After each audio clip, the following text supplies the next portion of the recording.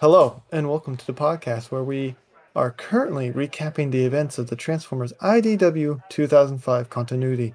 I'm Onyx Prime with my two co-hosts here. Hi, I'm Computron. Hi, I'm Kilobyte.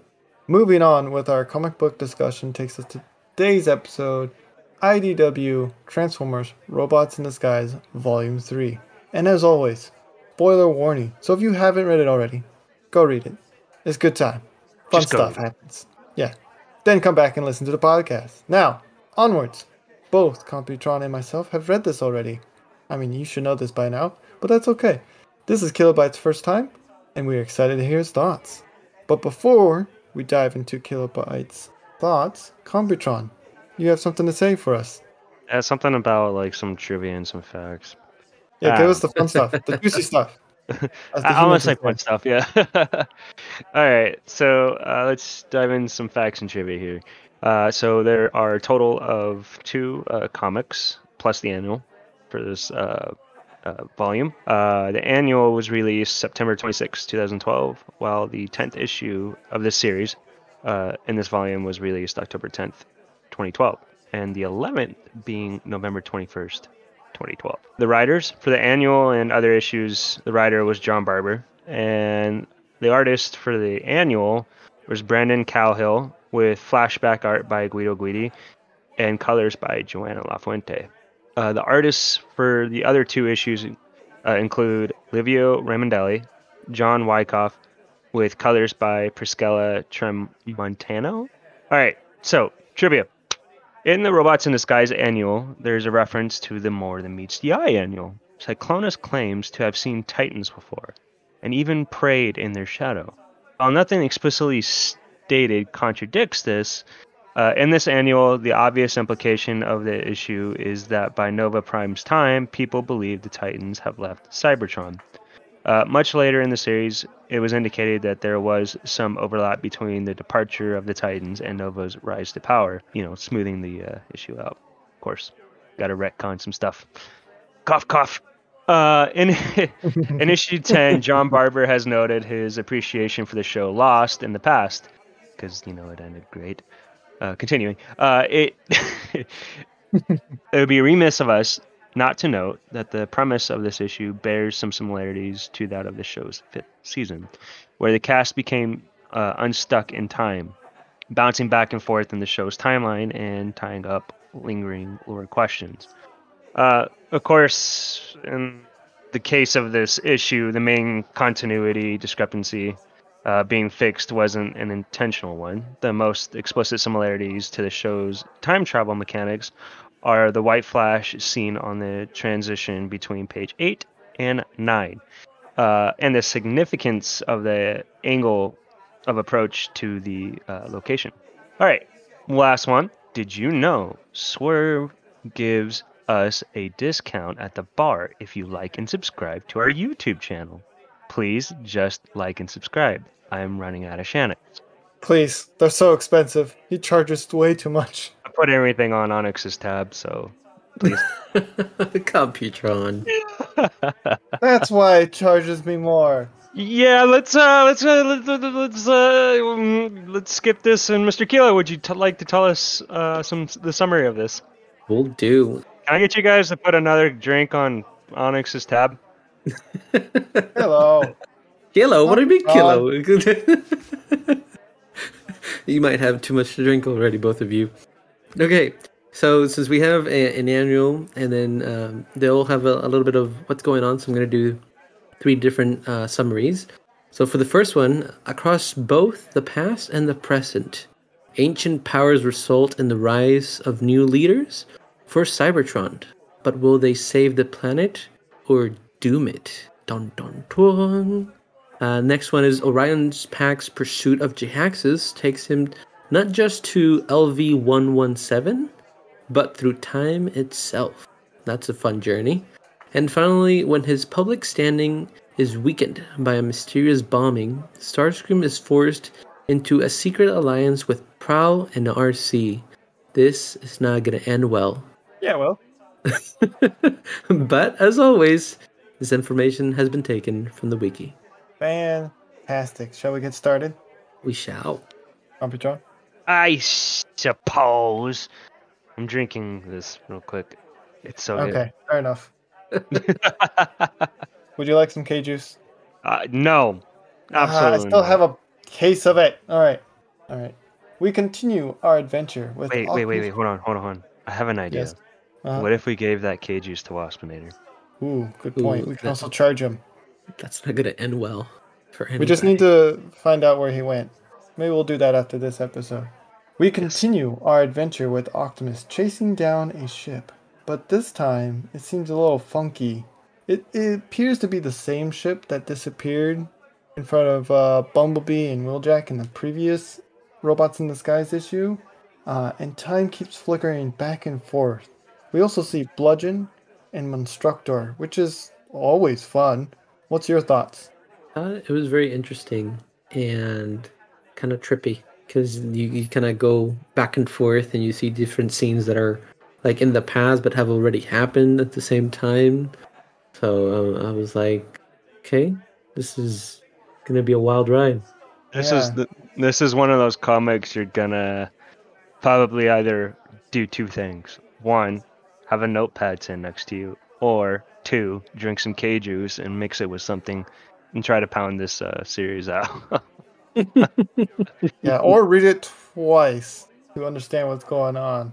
I know I had to, but my favorite part was learning that the bludgeon in this volume is not the same bludgeon we saw in the previous one. No, instead, this version's bludgeon is a bludgeon in the past, whereas the one Dun, we dun, saw dun. in the previous one was one from the future. It gets all timey-wimey, but a It lot is of crazy confusing. stuff.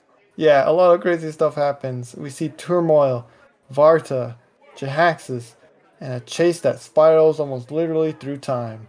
Um, but at this point, they're searching for a specific ore one. Killbite, do you have an idea what that ore does?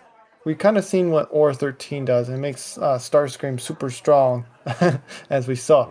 But ore one, I feel like the ores have like unique powers to them, right? Because we see Starscream be super strong.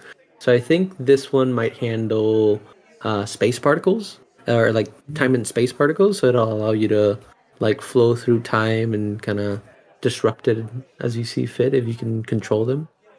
interesting theory. I like it. You might be onto something. But then we move on to the annual. The annual is kind of like sandwiched between the two issues 10 and 11, which starts off with us far, far in the past. We're not done with time travel, boys. This is more of a flashback, though. Far off in the past with Nova Prime that has finally found something. At this point, we don't know much what he's found, but it appears to be Crystal City and Omega Supreme. He seems happy about it. What are your thoughts? What could possibly go wrong here?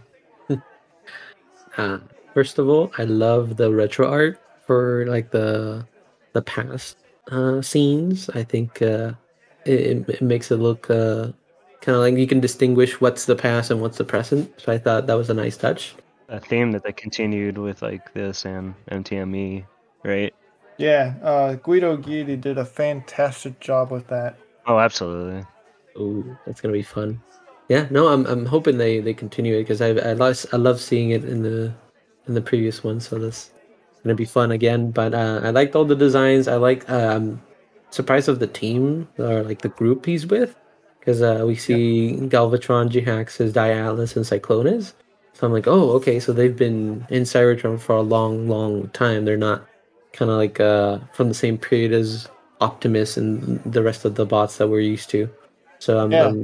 I kind of want to know more. Kind of want to know what they're doing, what they did in the past to cause such problems. Hopefully we can figure that out, right? But Yeah. before we do that, we're gonna follow the flow of the comics and we flip to present day Starscream, Metalhawk, and Blur, who have currently stumbled upon a sleeping Titan. Could this be the same Titan we saw in the More Than Meets the Eye volume previously?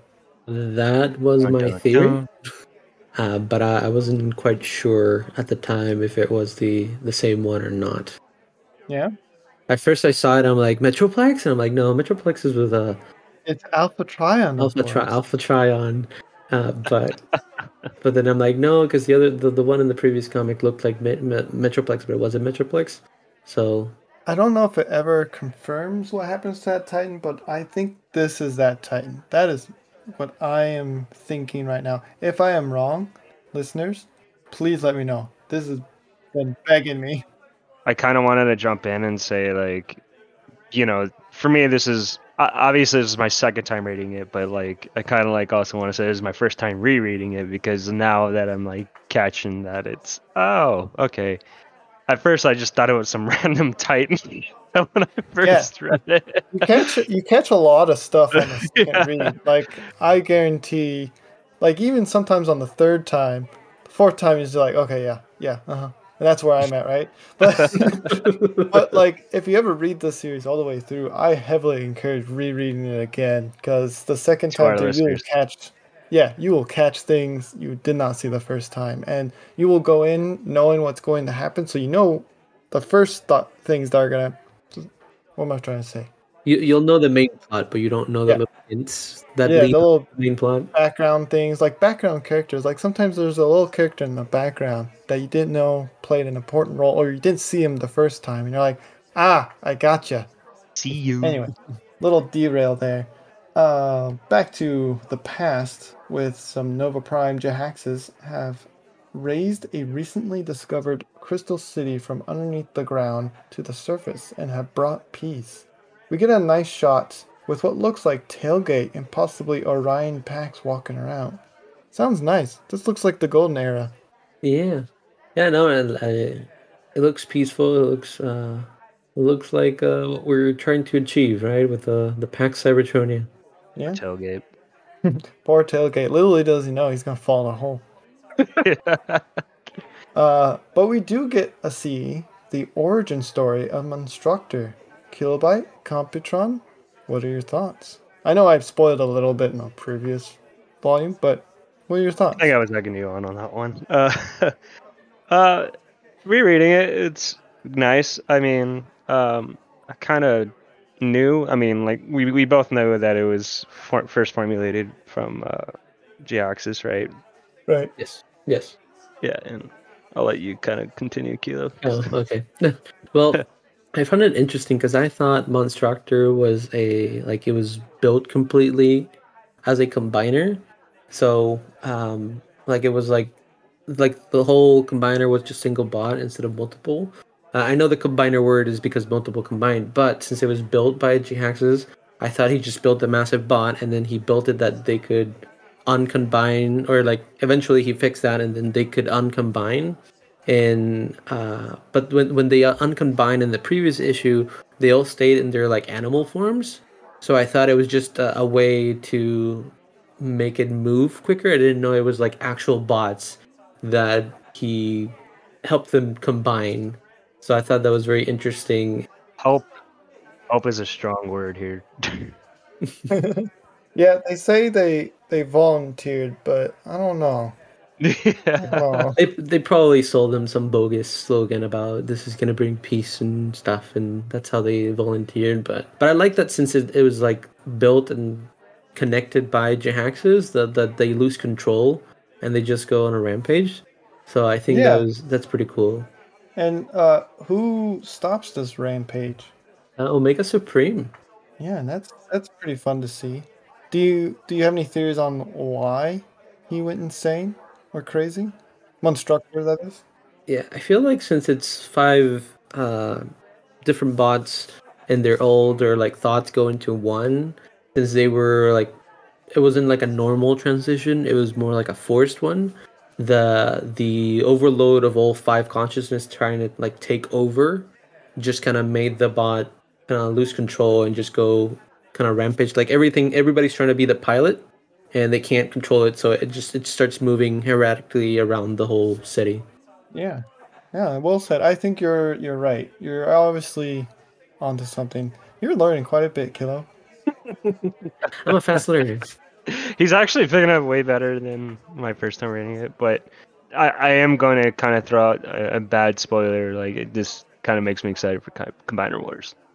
I don't know if that's a bad spoiler. Ooh. It's I actually the don't, name of the because you didn't comic. spoil anything. You're just saying you're excited. Yeah. I'm excited for Combiner Wars. So like, Combiners have always been cool in the universe It's of just like I Transformers. love that they're like slowly getting there. And they're like, you're gonna get the good stuff. Just hold on, have a little bit, Well, have some appetizer.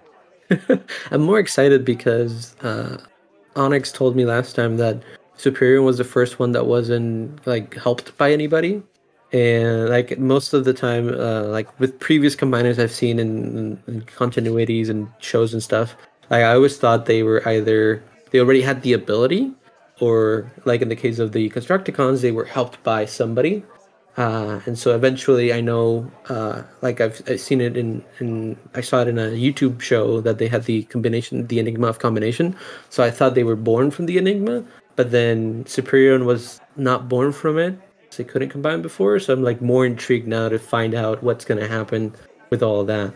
Yeah, I can't wait for you to find out. So, back to railroading us to the present, current turn time. Prowl shows up and tells everyone to stay put as they investigate the newly found Titan.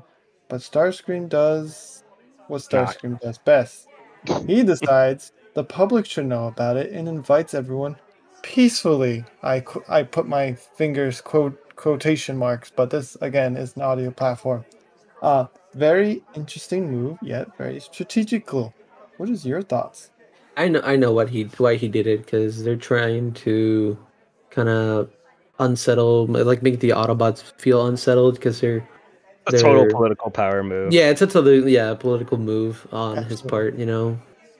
Yeah, and during this, Starscream sneaks down to visit the Titan and eavesdrops on Wheeljack, saying the Titan may cause an explosion or a singularity. I'm not a scientist, but those are bad. That doesn't sound good. Sounds great. What are you talking about? Computron. I don't know. You do the calculations, Computron. That's what you do best. Yeah, it kind of puts me at a still. Calculating. While that's going on, we're going to flip back to the past. Omega Supreme finishes his fight with the group that calls himself Monstructor, and we discover what Omega Supreme was truly guarding because he trusts Dia Atlas more than the other members of the group that first met him. And what's that? It's a Titan. Yeah. Titan underneath Crystal City. And No. again, I think this is the same Titan. I think so too. Either that or everyone looks like Metroplex. I don't know.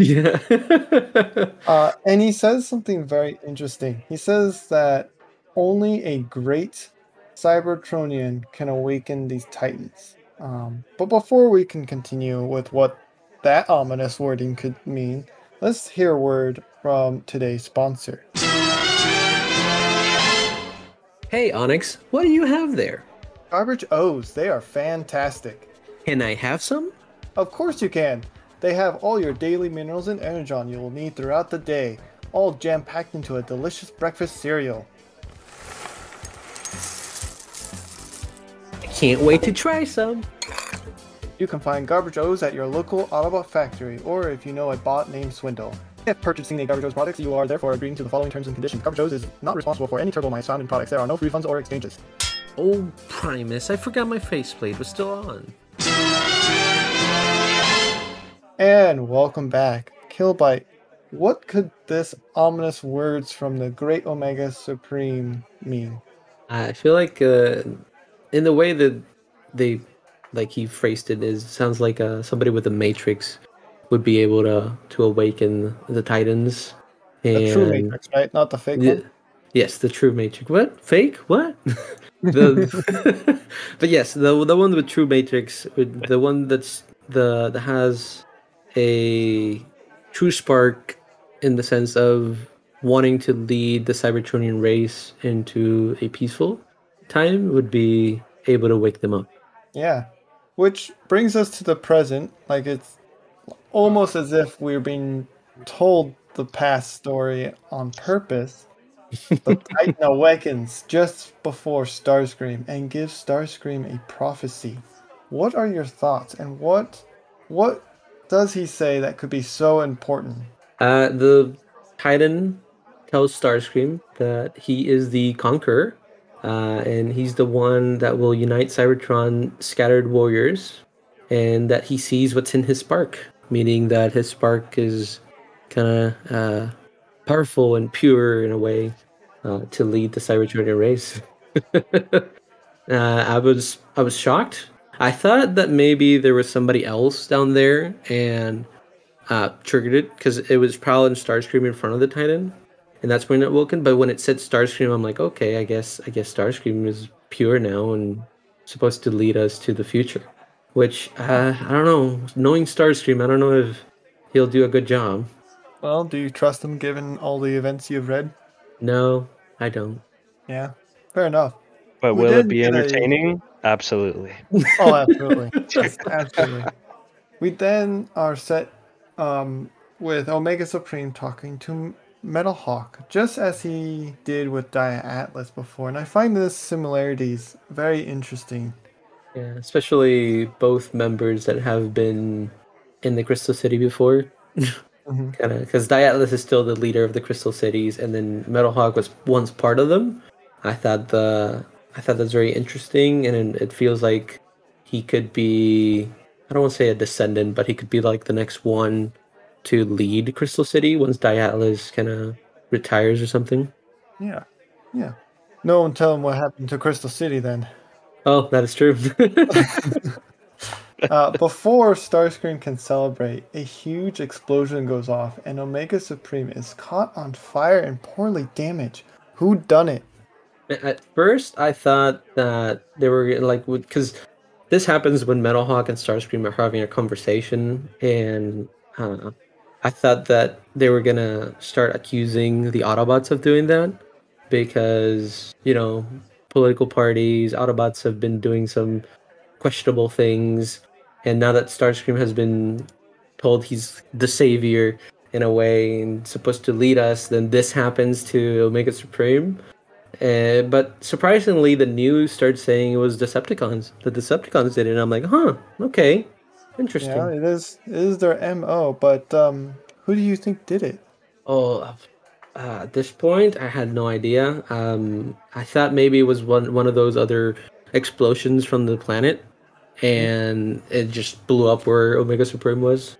Umpatron, the first time reading this, who did you think done it? I thought it was Starscream because one, you had a Titan that kind of told Starscream he was the chosen one, and you have this Guardian, should I say, because that's what they were originally called, right?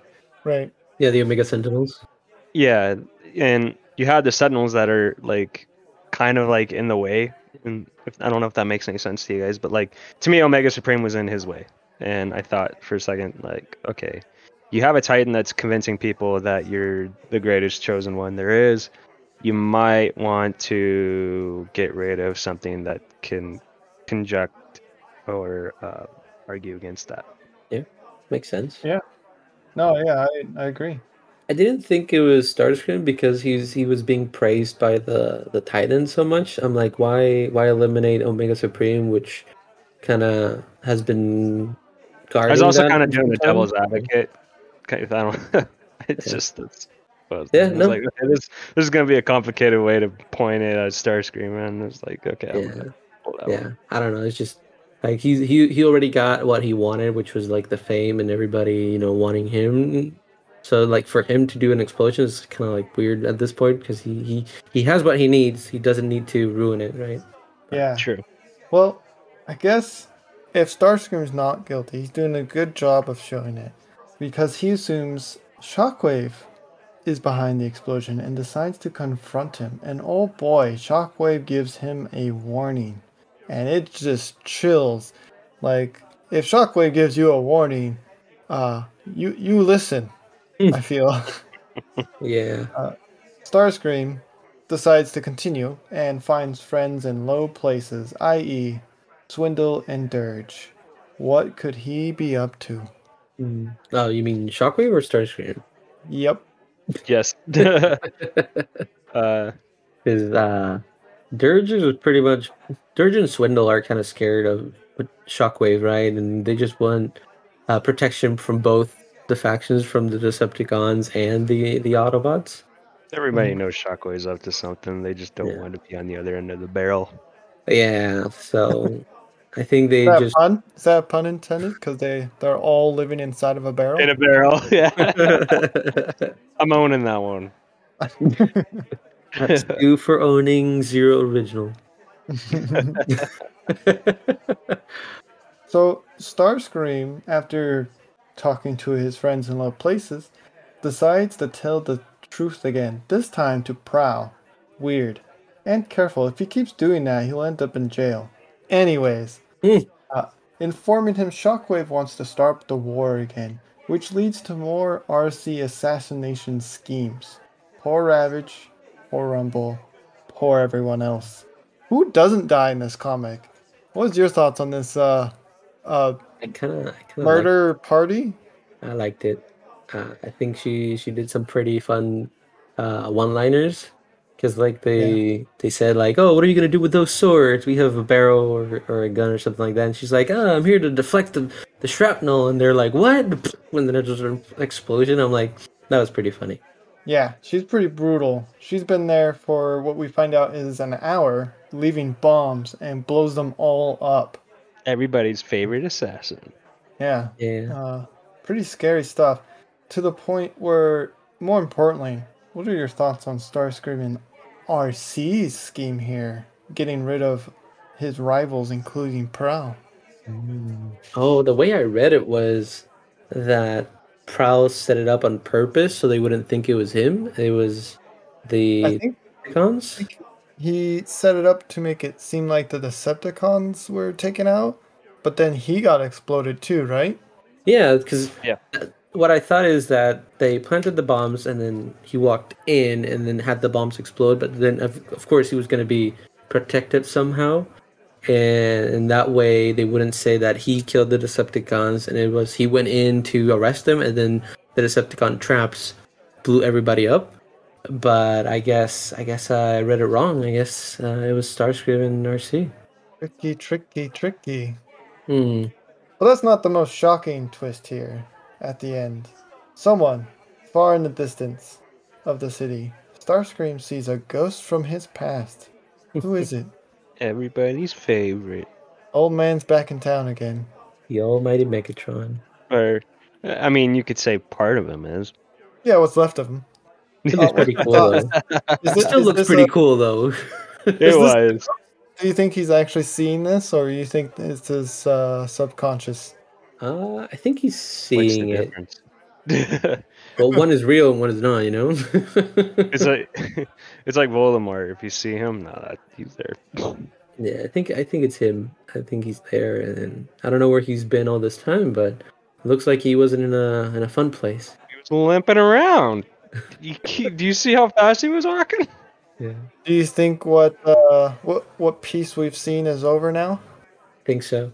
I think it'll be interesting to see how they're gonna deal with him when he shows up. So I do feel bad for Starscream, because this is the second time where he finally is in a position, in like a place where he's like in position in command, and suddenly Megatron shows up and just takes it away from him. Yeah, the old one was they were living on a moon or an asteroid. Yeah. Yeah, and he showed up in his new stealth bomber body. Yep. Do you guys remember in All Hail Megatron, like Megatron even promised that he'll give Starscream the authority, but it's like, nope, you gotta earn it, buddy. Yeah. So, any last thoughts, comments, or anything you want to say about this volume? A lot of double cross in this volume. Yeah. So I do like the origin stories and like the flashbacks. I thought that was pretty cool, and the art was spot on, especially like since you could notice which one's in the present and which was in the past. Yeah, I like that when the art's very noticeable, that you can tell the difference between present and past. It makes it easier to read. Yeah. Rod star rating. I think I'll give it a 3.5. I like it. I think it was fun, like all the mysteries, all the plotting, all the surprises were very fun, but I think it's still kind of like in the middle ground so far. It's still nothing major is like, oh, okay, and it gets me super excited. Cool. I'll probably give this a 4. I like it. It can only be 0.5s, right? Yes. Yes, unless you want to make the art for the stars. I'll give it a 3.5. It's, like I said, our AD is just a really good setup story, and this one in particular is actually a really good setup story within a setup story. So yeah, 3.5. Yeah, it's not bad. So, listeners, what do you think of these comics? What was your favorite part? How many rod stars would you give it? And let us know by leaving a comment below. I look forward to reading those. Computron, we have a giveaway. Do you mind giving us the details? Yeah. So we, as in, I don't think I'm going. It would have to be we, because if it was me, it wouldn't be given away. But anyway, we are giving away a Transformers 86 line Jazz toy. The giveaway will run for another week, and the winner will be announced on the Earth calendar month and date of January 24th, 2022. So, here's how to enter. First, you will need to subscribe to our YouTube channel and follow us on Twitter. And for each, both of those count as a single entry for each. You can earn bonus entries to win by leaving a comment or retweeting this episode. You only have a week left to enter. So good luck. Thank you for that. I hope I win. Excuse me? No, no. I've made a super I'm secret. going to put another drink on your tab. That's a no-no. Computron. Alright, so we don't have any emails today, but I do have a tweet. This is from @VRMatrix3. Enjoying the podcast and D&D campaign. Keep it up. I listen to them while I'm at work and home. I also drop it on our live broadcast when we are playing our Dungeons and Destinies. I have been working on my first campaign Transformers, and I'm DMing it too. Thank you. Also, I would like to hear how your Transformers DMing is going. Yeah, let us know. I think it'll be fun. Can't wait to watch some of Yes, tell me so we can copy some of your material. that. Computron. Computron. Alright, if that's it, are you ready for Transformers More Than Meets the Eye, Volume 4? I'm ready. I'm more ready. I'm ready for more chaos. Ready, Freddy Tron. If you've enjoyed this episode, consider sharing it with your friends and subscribing. We all hope you are staying safe out there. Till all are one. Till all are one. Till R1. Follow us on Facebook and Instagram at Swerve's Bar Podcast. You can also find us on Twitter at Swerve's Bar. If you are interested in more content, try checking out the spin-off D&D Transform and Rollout Rise of the World Killers. Let's tune in for a preview now. You guys hear Zephyr is moving in the vents. He's on the move! Shoot. Oh, no. Oh. I'm gonna get that little punk. Roll me Did initiatives. he even What? hide it? Excuse me? That's just Roll me right down initiative. there. Yeah. Exhilarating. There is also a YouTube channel with bonus content. Link will be provided below. End transmission.